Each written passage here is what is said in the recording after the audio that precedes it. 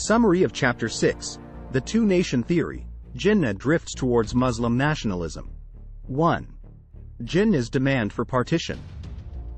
Jinnah's political career shifted to his third phase of demanding the partition of India on a religious basis to create Muslim states, generically called Pakistan. Jinnah's concept of Muslim nation rejected French territorial model and adopted German model of exclusive nationalism and cultural identity. 2. The Two-Nation Theory. From Muslim side, the first explicit formulation was put forward from Punjab in an editorial dated the 19th of May 1888 in the weekly magazine by Meheram Ali Chishti of Lahore.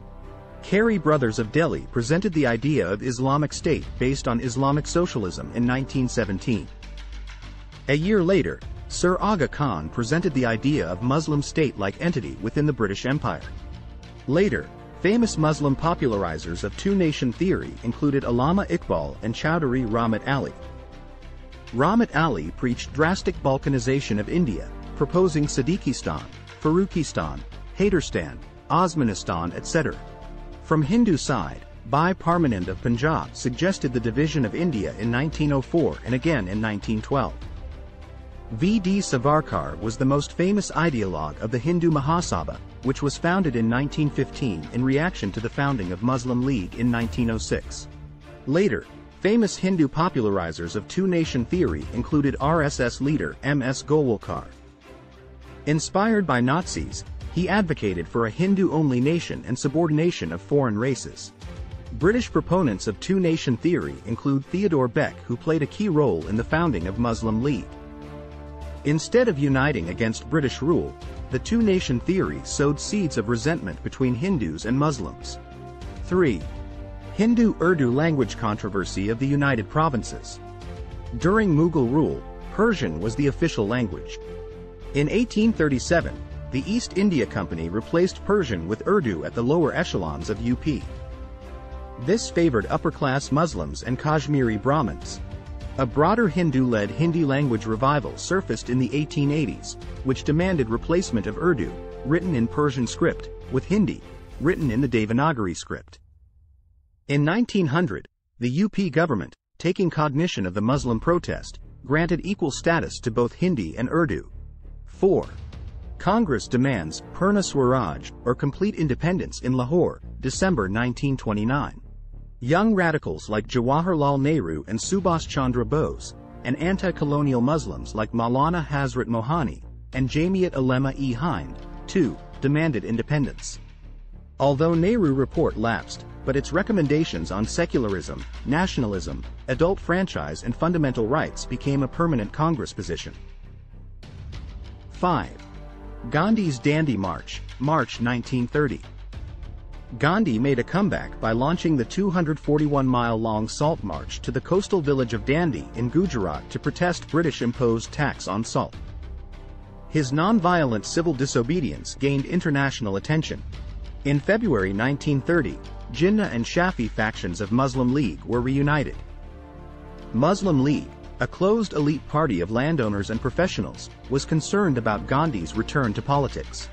The Gandhi-Irwin Pact, the 5th of March 1931, included ending Satyagraha and release of Dandi March arrestees. 6. Round Table Conferences, RTCs, in London, 1930 to 1932.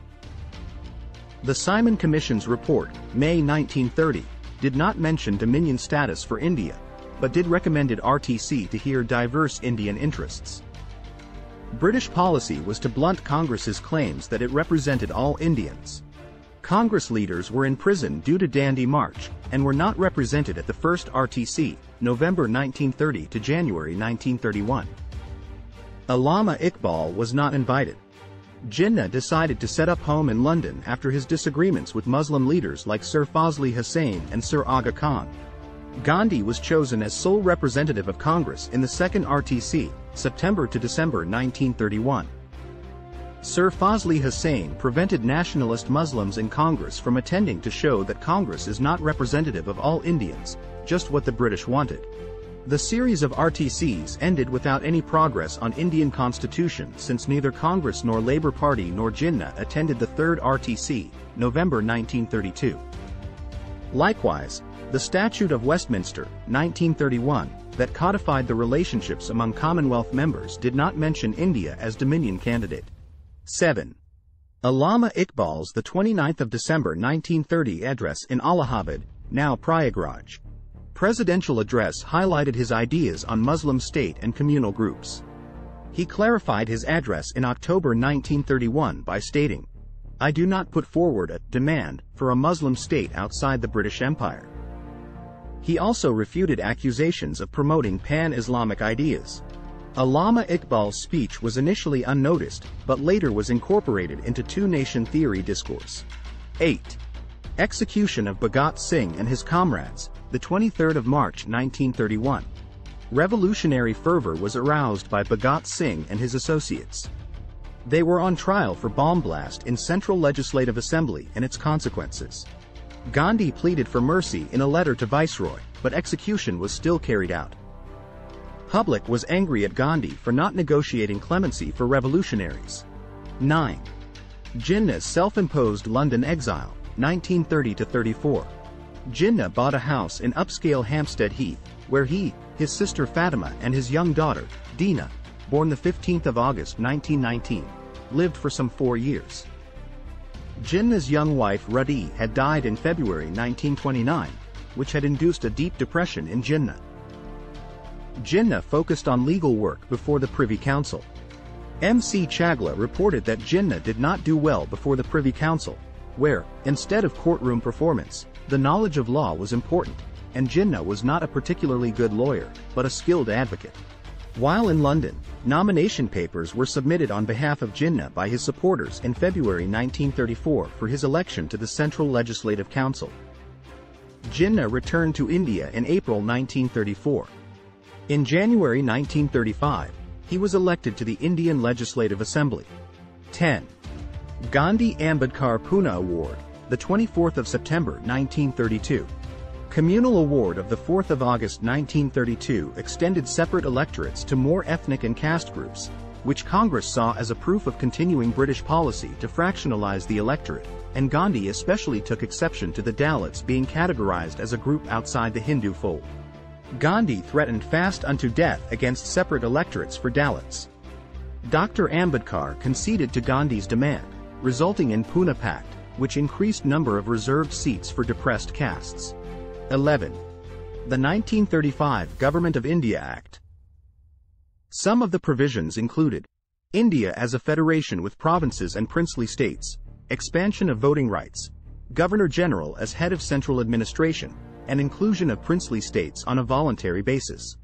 Jinnah in Muslim League Annual Session, 1936, asserted that there are 4 parties in India: British, Indian princes, Hindus, and Muslims.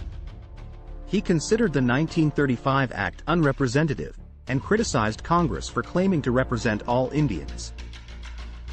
The Act highlighted British policy of preventing Congress majority and retaining control over India. 12. The 1936-37 provincial election. Jawaharlal Nehru advocated for Soviet-style socialism and anti-imperialism in Lucknow Presidential Address, 1936. Many prominent Congress leaders resigned over Nehru's radical socialism, but Gandhi intervened to keep Congress united against British rule. Muslim League's manifesto in 1936-37 provincial election focused on rights and interest of Muslim community, while Congress Party's manifesto advocated for democratic rights of all Indians including women and Dalits. Election results showed that Muslim voters had voted for parties other than Muslim League, especially in the northwestern zone of India where Muslims were in a clear majority.